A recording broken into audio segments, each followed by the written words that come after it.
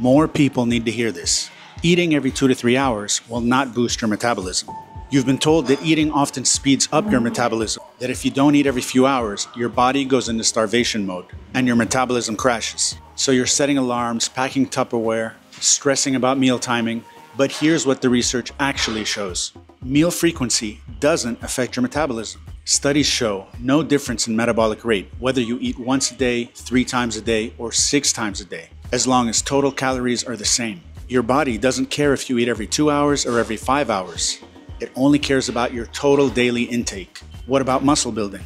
Same thing. Research shows no difference in muscle gain or strength, whether you eat 1 meal or 6 meals, as long as you're hitting your protein target for the day. Most people do fine with 3 to 4 protein-rich meals per day. Exact amounts depend on your size and goals, but you don't need to eat every 2 hours. You know what actually matters?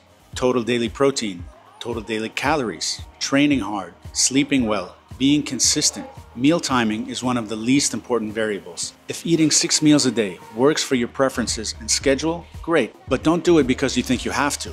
Want a system that focuses on what actually drives results?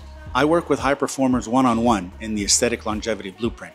Link in bio. Stop stressing about meal frequency